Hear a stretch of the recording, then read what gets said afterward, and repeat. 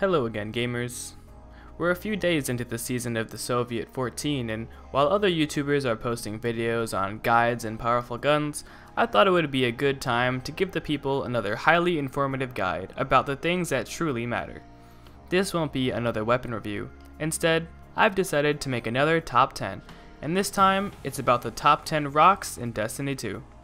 This time around, I rank the rocks on shape, color, originality, and kinetic force, as in how effective it would be if you tested it out on a dreg in the EDZ. These categories were a product of group discussion, and we came to the conclusion that they were still more concrete than the categories used by the grass watching committee. Hey, fuck you. So, coming in at number 10, this rock on Nessus. As you can see, this rock very much resembles a rock. It's shaped like a rock, and if you heaved it out of the ground, it would probably do considerable damage to a dreg in the EDZ. However, as this rock does look exactly like a rock, it is unoriginal, and doesn't get any style points.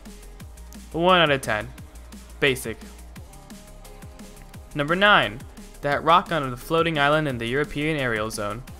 This rock floats above the ground and is the perfect shape to hold in your hand. If you were a Titan, you could throw it like a hammer. It's a clout-chasing off-white color, but unfortunately I did not capture any video of it while the event was still active, and if I have any files, I'm not prepared to dig them up. So, you'll just have to believe me. 3 out of 10. Number 8. This music in the Tangled Shore. This rock music in the Tangled Shore Lost Sector is the most original rock we have seen so far. I love listening to 6 space beats, but I'm not stoned enough to be able to tell you what the shape or color of this tune is. The vocals are solid though, and seem to be rocking the dregs exposed to it, so it gets a generous 3.1 out of 10. Number 7, Eris's Rock. Eris's Rock is a small bean-shaped rock that glows green and has sort of a force field around it as well.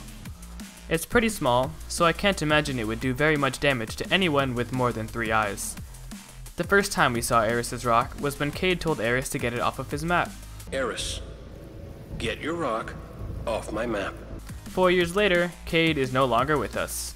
But, ironically, Eris Morn is now an important character, and her rock is now always on our maps.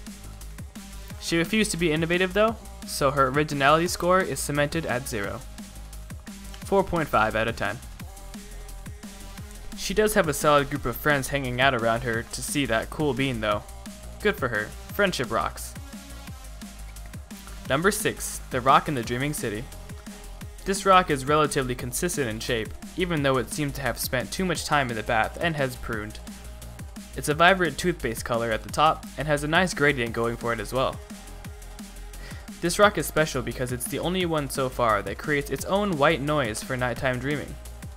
It has to take a penalty, however, as I have been told that this is actually an egg for the Wish Ender quest, and therefore I am both salty for not having the bow and unable to determine if this rock is really just a rock.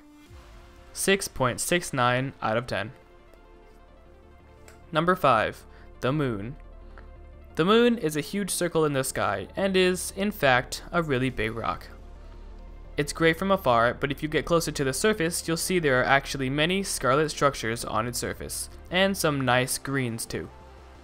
The moon scores a 10 for shape, 10 for color. However, according to Newton's third law of motion, the moon is always falling towards the fallen at the same time that they fall towards the moon because of gravity. So, at all times, the moon is hitting the fallen, which means the dregs are always being hit by that rock. But they survive and never take any damage, so I suppose it would get a 0 out of 10 for this category. Also, it's obvious that this moon is a blatant ripoff of the real moon, so it doesn't score very high there either, even if it is haunted. Not original, 7 out of 10. Number 4. Riven's Rock. Just like how Titans have comfort crayons to eat, Riven has herself a massive boulder that she cradles when she isn't battling. While it's hard to see it well, it scores pretty high in shape, pretty okay in color, and pretty high in kinetic force, since Riven can deck just about anyone with that if she really wants to. It scores high in originality, because it belongs to the very last of a godlike species of super beings that can bend reality at will, but also because it's not just a boulder, it's a rock. 7.3 out of 10. The pioneers used to ride those babies for number 3, Prometheus Lens. While I didn't participate in the time period where Lord of Wolves pretended like it wasn't a shotgun, I was around after Xur sold Prometheus Lens and the Crucible turned into a scene from Star Wars. Prometheus has a gem at the center of it which is used to focus light into a beam against opponents, and also to play with grass watchers. Hey, fuck you! It's shaped like all of the things on Ikora's desk for some reason, and it's nearly transparent, which means it scores highly in both shape and colors, since it's got some 1995 English rock band vibes going on. 8 out of 10. Number 2, Focus by Advanced.gg because it fucking rocks. They just released V2 with scientifically backed results, so I can 100% recommend purchasing it. The containers have vibrant colors and are a nice rounded shape, and it's a much better alternative to snorting pop rocks. If you'd like to focus better on your games, go ahead and purchase some of it on their website. As for throwing it at a dreg, it won't have much kinetic force, but if you use my code for 10% off, it won't hit your bank account so hard either. I would give this more than 10 for allowing me to study an entire semester of Spanish in 5 hours, but unfortunately, that would make this video illegitimate. So instead, I'll give it a 9 out of 10. But before we get to our number 1, I think it's a good time for some honorable mentions. Kick it, Freeform Jazz.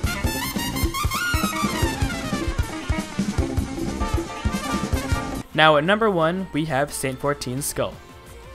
The only possible way a man could thrust his own forehead into an ogre and launch it into the upper stratosphere is if his noggin is actually one of the most dense objects in the universe. What's the single most dense object you can think of? What has to be contained inside that head that's dense enough to pack that kind of a wallop? The answer is a black hole. But we're not talking your average everyday Titan brain here. Saint 14 is a refined individual that measures his milk to cereal proportions and never runs out of dip before he runs out of chips. He's even more dense than a black hole. How is this possible? That's because Saint 14's skull actually has the entire combined density of all the people that think killing enemies in the Blight public event will make it heroic.